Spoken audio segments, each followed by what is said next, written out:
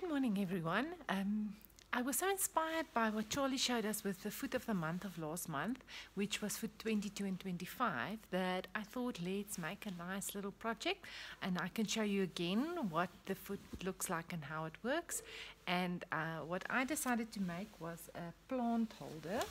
So I'm going to show you what I've done so far and how I go along, and then I would love it if you guys made your own and send us some photos. I mean the creativity and the ideas that you guys have always amaze us. So I think Charlie would love to see that, and so would I. So let's see how we get along.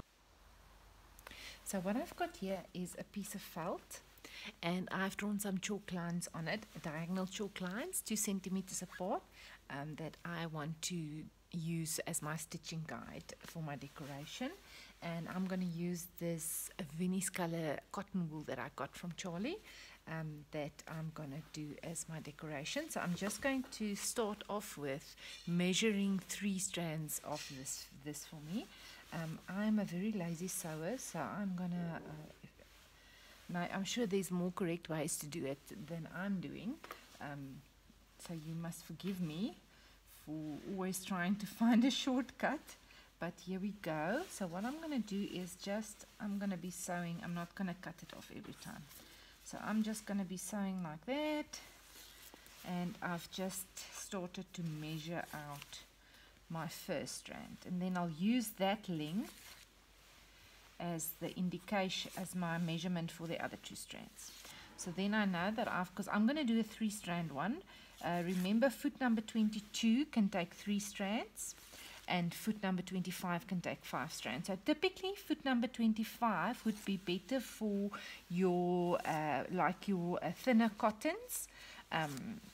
For instance, crochet cottons would work perfectly for that. Then foot number 22 takes 3 strands, so obviously any width, but you can only add 3. And then that is easier to use thicker wool. So this cotton is it's not that thick. You can use a thicker wool than this, but I'm going to try it because I want red, and this is a nice one. So I'm going to be using this as my guide. So I'm going to use foot number 22 just to show you. Foot number 22, and that is the 3-strand. Hope you can see there. That's the 3-strand one, and I'm going to show you now how I put it in.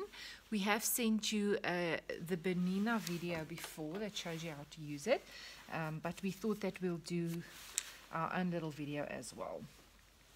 Right, so I've got number 1. I'm just working here on my lap and at the sewing machine so you can see easily what I'm doing. Okay.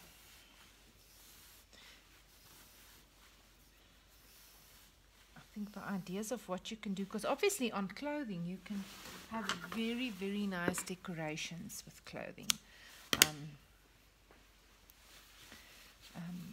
But I think, I love to buy some pot plants, the typical woolies flowers, the roses and whatever, especially in winter, just to brighten up the house a bit. And I think a plant holder would be a perfect, and also I think it's going to make a great gift. So if this works out nicely and I like it, I'm definitely going to make a few more. And then if I buy a plant like that as a gift to someone, then I will definitely, give it to them in a handmade or a self-made plant holder, which I would love to find a gift like that myself, or to receive one. So if you guys want to make one and send it to me, I'll say yes, thanks. All right, so the first tip that Charlie gave me is that you take your 3 strands. Here we go.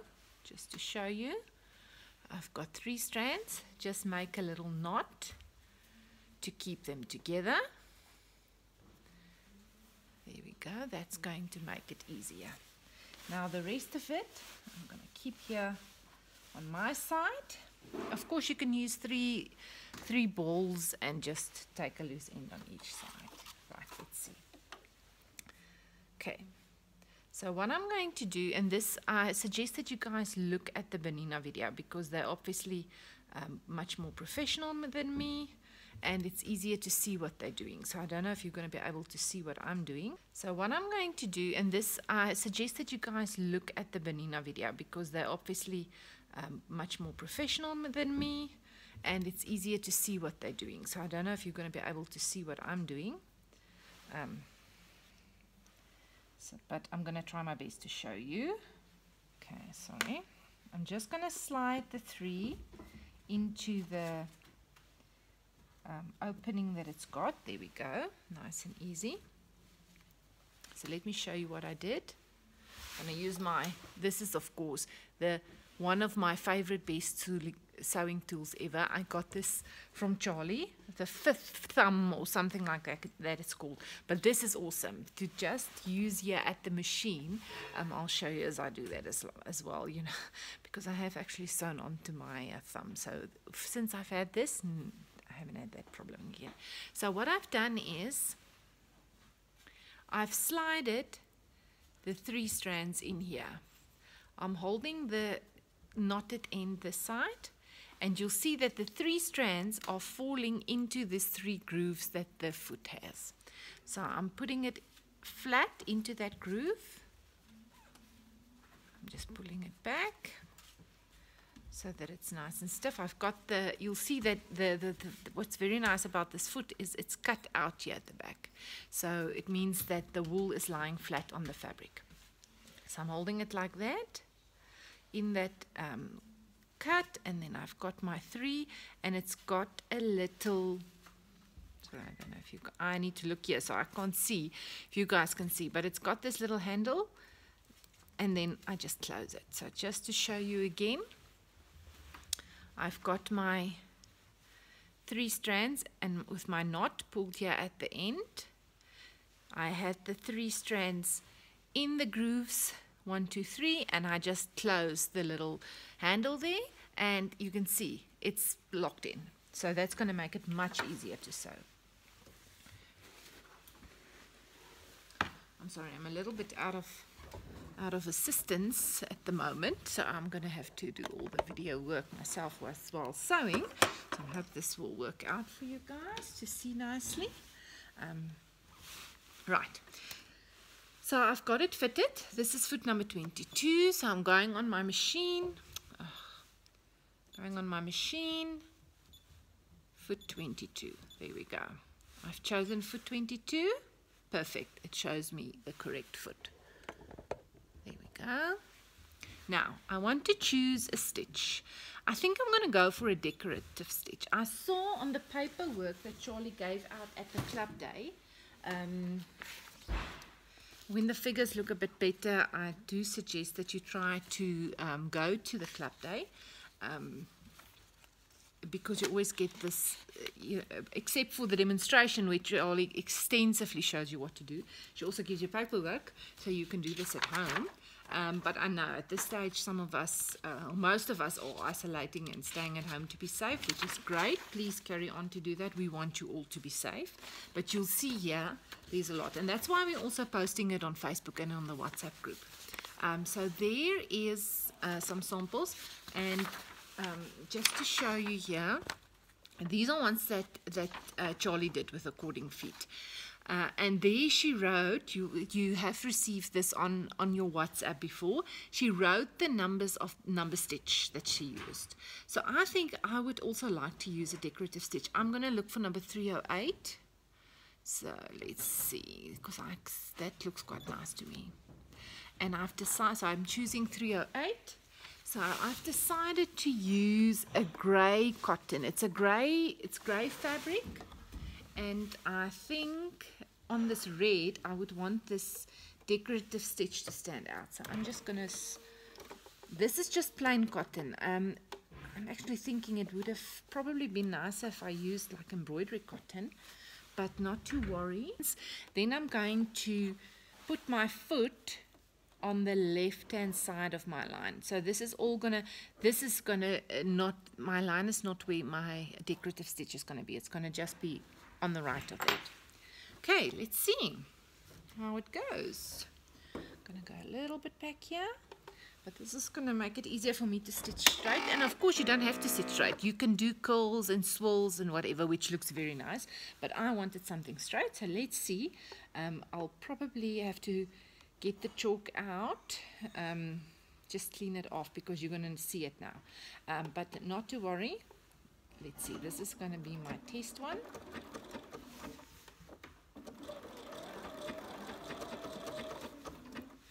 And oh wow, look at that. So I didn't test this before I made the video. I'm like starting at zero like you would at home, not knowing what you're doing. And I thought, because we've got such a good instructional video already that's done by Bernina, and for those who did the class, went to the who went to the club day, you guys have seen this before. So I'm seeing it as doing it from scratch, as you would at home. All right, so now I'm just pulling it a little bit because I want to turn it. So obviously now I need to just focus. I suppose I can cut it off. I'm sure you're all sitting at home thinking of better ways for me to do this, which is great. You can definitely, you know, I always encourage anyone to make a video themselves. I know you're all scared to do it, but don't. Look at me. I'm also scared to do it. And I don't know what I'm doing here, but I'm just following the instructions. And the great thing about this is the foot does all the work. The foot does all the work, and you can now, of course, see that for yourself. So I didn't practice this. I didn't do it beforehand. I just want to pull out. There's a long cotton here, so I just want to pull that out so you can see nicely. I'll just cut it off later. I'm sorry, the light is maybe of such a way that you can't see properly, but I'll try to show you as best I can. So I'm not pulling on this rope, on the cotton or the wool. I'm just holding it flat so I can see that it goes straight. And the machine is really doing the rest. The only thing I'm doing is just keeping it flat and trying my best to see that I stay as close and as straight next to my guiding chalk line as possible. Oh, I am loving this.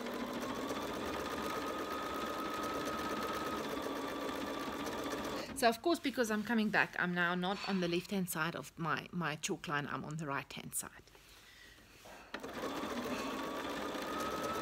Okay, so I'm just going to finish it off. I'm going to finish it off by doing a knot because I'm just going to cut it all off. So I don't want to just let it pull out. Okay, let's see. Oh, it's looking so nice. Sorry, my mask is in between here. Right, let's see. It is looking so nice. I'm going to take it out in a while. And what I'll do is I'll just not let you sit through the whole thing. So I'm going to do stitch three rows, and then I'll stop the video, and then I'll just do the rest. So you don't have to sit through everything.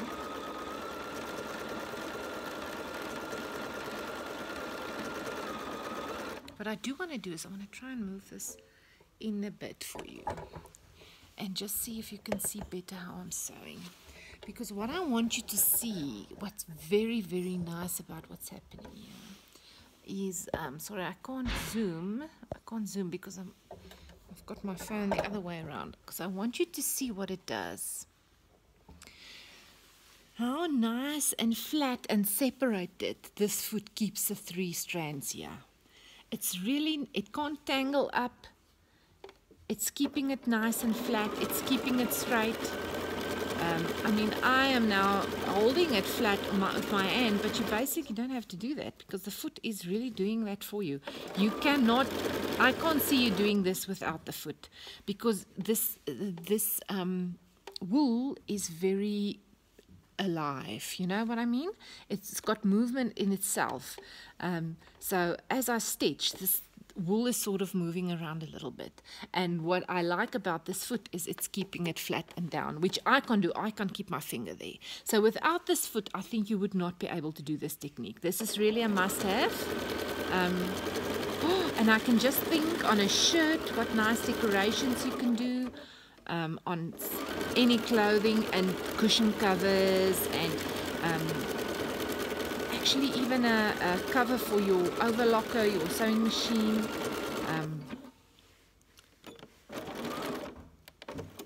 Whoops, sorry, just cutting that off. And I'm going to turn it around, just pull it a little bit. Wow, wow, wow. So you see that the long strand, where the ball would have been, if I didn't cut it off, the ball would be on my side. It would be facing me. Here you can see the knot that I made in the beginning. Oh my goodness, I'm sure I'm talking so much that I stitched on the wrong way, on the wrong side, didn't I? Oh, now I'm just pulling it out here, sorry. I'm just going to pull it back. It seems to be very forgiving.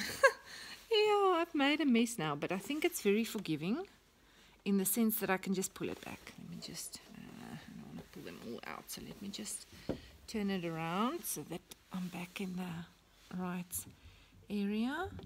And of course, if I did not use this foot, I don't know what I would have used, because as I say, I don't think another foot can do that. There we go. It's all back and no problem. Right. I can just pull it out a little bit so that I have some space to work with it. And now I'm going to be stitching the next one and the next one. But before I put this in, let me just try and show you, and I'll do some nice photos as well. But here you can see 3 of them that I've done. I think I'm talking so much that I'm putting the foot on the wrong side but of my chalk line, but it doesn't matter because nobody knows the way I intended it to be. If some of them are closer, then some are further apart, it's just going to look like part of the design.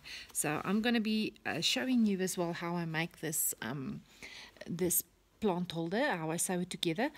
But I mean, I'm sure most of you can figure that out for yourselves. I'm just basically going to put a round base in. I'm going to sew the side together and put a round base in. So I'll show you that as well. But you can see here, in spite of this, because remember this cotton is not like wool, it's not woven, it's just a lot of strands that's loosely together. So that just shows to me how perfect this foot is, because as I was saying, it's very alive. It's very alive because you can see there, it's making little strands, you know, it's just unraveling big time. So I'm very impressed with this foot to be able to keep it this flat and stitch over it, because I think normal knitting wool would be easier to work with because it's not as live and frilling out. But I like it. I'm impressed. I like the stitch, the grey stitches you can see over it. I don't even mind that I didn't use the embroidery cotton, because this cotton looks perfect. It shows the grey, it shows the stitch. It does sink in a little bit because it's got a little star there, and because this of the way this cotton wool is, it is sinking in a little bit, so you don't see that detail as much, which I think if I used wool, then it would have shown even better. Because I saw Charlie's one was with normal knitting wool, double knitting one, and you also used a contrast color, and it showed very, very nicely. If you have a look here, I used number 308, which is this one, and you can see that it shows it very nicely. So I think it does depend on what you use, but I'm very happy with it so far. So I'm going to finish this up, then I'll show you when I'm finished. I hope this shows to you how to use the foot. As I say, look at the Bernina one that I've sent you before.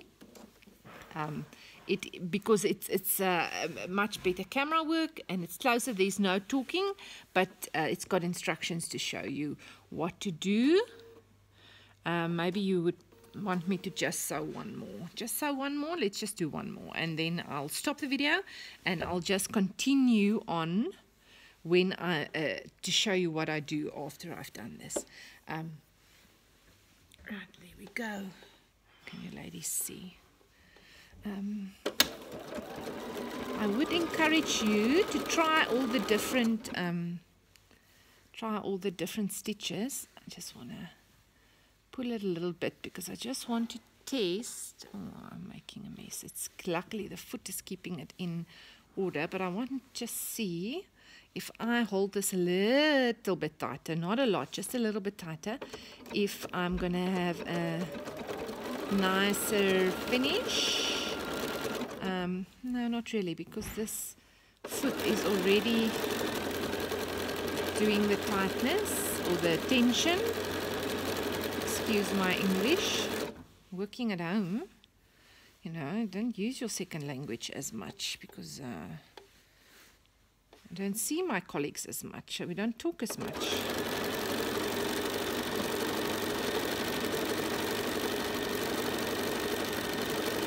I'm basically just talking to myself, my dogs, and my husband. So I've got very intelligent conversations here. So we recently got a puppy. I must tell you that's been fun, but a challenge. He's a real character.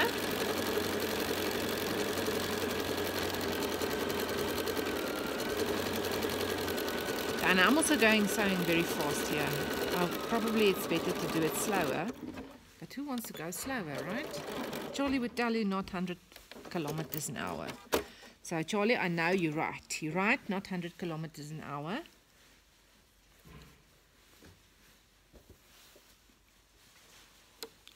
Just going to pull this to the back to see what it looks like. Oh, it looks nice. It looks nice. You are getting the idea there.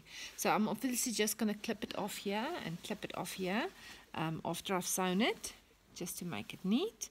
But no, this is working out great stuff. You can easily pull it like that, back and forth. The foot really controls it for you. So I'm going to go back, and I am going to do this side now. But I'm sure you are ready for me to stop showing you how I sew it and to show you what I do after that. Okay, so I finished sewing my decorative stitches, and I'm back on the normal sewing foot. I've got a 34D in there, and I've got my needle position on a 5 to the right, so that I can have a very shallow seam, because I think I might have made my circle a little bit small for what I want to use it for. Sorry. So I'm just going to be sewing all around, and my side seam, because this was a rectangle that I cut, so my side seam, I didn't sew that closed on a straight angle. I took that out so that we have I have a little bit of a cone shaped bottle when I'm finished. So we'll see when I'm done here if that worked out the way I thought. And then of course I just need to still do a seam at the top. You'll can see here that I've just cut open all the red cottons, which I haven't done on the other side, but I'll show that to you now. Okay, so here is my sewn pot holder. So just to show you, there's my bottom, and here's my side seam, and I haven't cut open the red cotton wool here. But what I'm going to do is I'm going to just overlock the base, which I don't have to do because it's not a fraying fabric. The melt is very sturdy, but you know, especially if I would give this to someone, I would want it to be neater. For myself, I might have just left it like that, but since I'm doing this for the video, I'll do the right thing, and I will overlock it, and I'll overlock the top so that I can do a nice seam. I didn't overlock. Next time I would overlock the side seam first, so that because now I've stitched it here to the side and it's not going to look neat, but I can do that. Yeah, so this is my test one, and I'm going to show you the finished product soon, and hopefully you like it. Okay, so I've already overlocked the base and the side, and I'm just overlocking the top.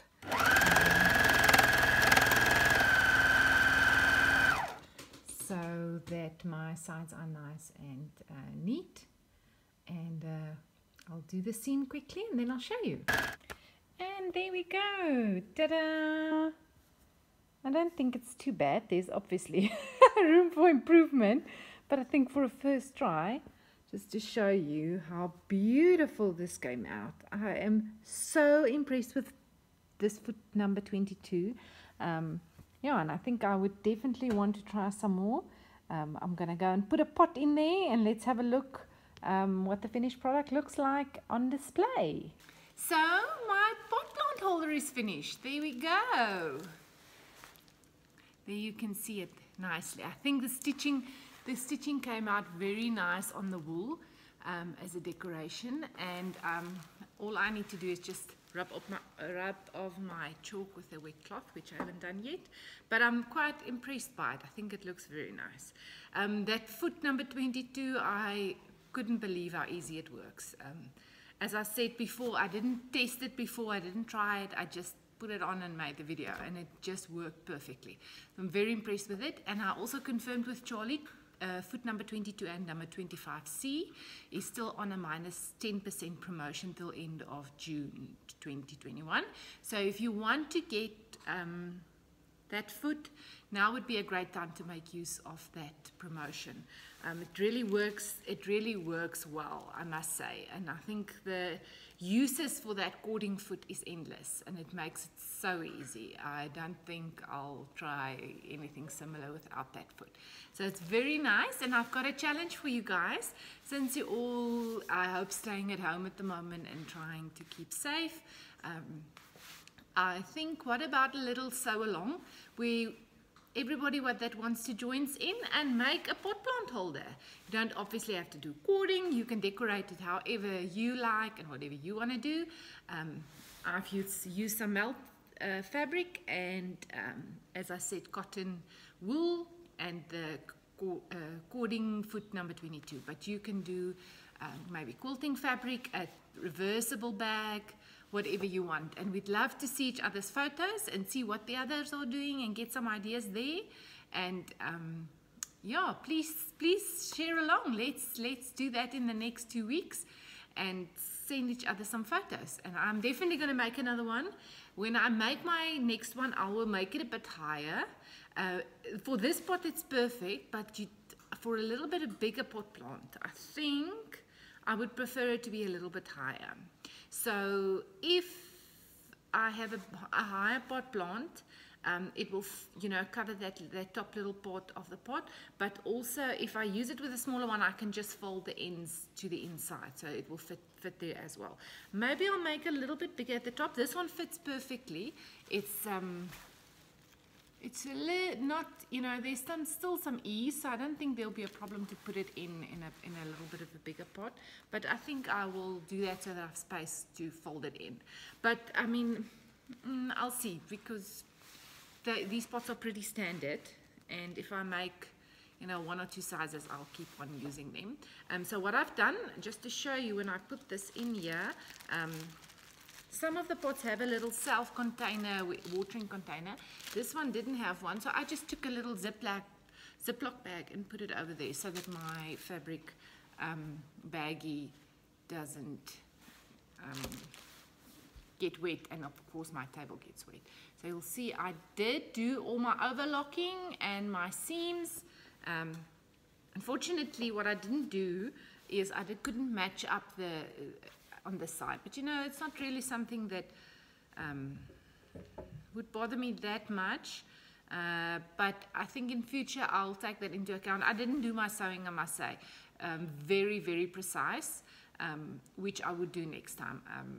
I just wanted to test it and see how it comes out and show you guys. But I mean, you're not going to look at it like this, so for me it's fine, it's perfect like this. But yes, I think I'll sew a little bit slower next time, so I can make sure that I'm straight on my sewing chalk lines. But I must say that foot is mesmerizing when it does that stitches, and I start looking at the foot and the stitching and not where I'm sewing. So I did go a little bit skew, but I got totally mesmerized by the machine. Yeah, so, and I mean, you can use any fabric for this, and it's such a nice gift. It's such a nice thing to have in your house, and a nice decoration. And I mean, yeah, I've got this now. It's going to be standing here on my kitchen table, and I think it's a nice addition. And of course, can make a lot with different colors to either suit my plants or to suit my decor. And I'll keep a few for gifts as well. So yeah, enjoy. I look forward to seeing your pictures. Join along, please. It'll be great. Keep ourselves inside the house and busy for the next 2 weeks. If you visit Charlie, I was there yesterday quickly, and they are adhering to all the COVID rules with sanitizer, not allowing too many people in the shop. So if you want to go for a lesson, or go and visit her, make an appointment, or just go early, I think that's always the safest before it's too busy. But please go and visit her. Keep your mask on. They've got their masks on, and they'll be very happy to see you. And of course, she's got whatever you need, from machines to advice, and enjoy your sewing. I'm looking forward to seeing those basket pictures. Please send them. See you soon. Bye.